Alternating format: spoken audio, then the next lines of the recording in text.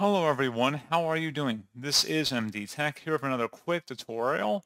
In today's tutorial, I'm going to show you guys how to hopefully resolve the error message 0x800701AA. The cloud operation was not completed before the timeout period expired. An unexpected error is keeping you from copying the file. If you continue to receive this error, you can use the error code to search for help with this problem. So this should hopefully be a pretty straightforward issue, guys, on how to resolve it. And without further ado, let's go ahead and jump right into it. So first thing we're going to do is actually reset the OneDrive application. So just open up the search menu and type in run. Best match should come back with run. Go ahead and open that up. I'm going to have a path or command in the description of the video, so just keep in mind we are resetting it. So make sure you have that information backed up to the cloud if possible. At least the application itself is about to be reset here.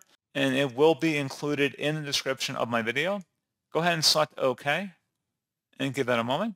And then you should be prompted to set up your OneDrive account or connect to your OneDrive account at this point.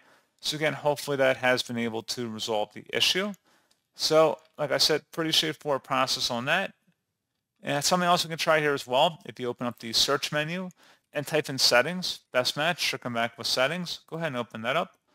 On the left side, you want to select apps. And then on the right side, select installed apps at the top. In the search apps field, type in OneDrive. Best result should come back with Microsoft OneDrive. Go ahead and select the three-dot icon next to it. And then you can select uninstall. This app and its related info will be uninstalled. Select uninstall. Select yes if you receive a user account control prompt. Give that a moment to uninstall, and then once it's done, go ahead and close out of here and then restart your computer.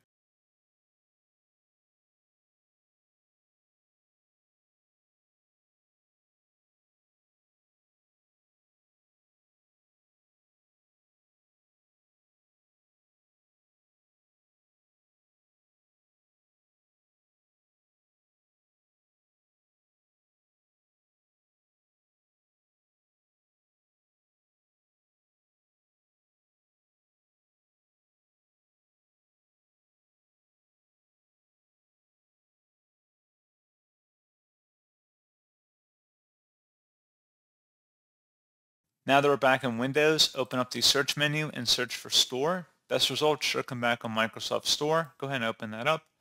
And in the search field up at the top, search for OneDrive, all one word. Best results should come back with OneDrive. Just go ahead and open that up.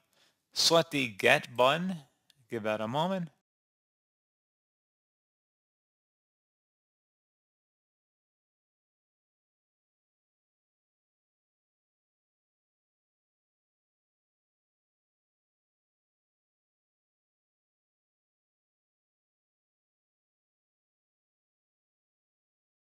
And then once it's finished installing, you can go ahead and launch it or search for it in the search menu. It doesn't really matter. And then you just go ahead and sign into your account.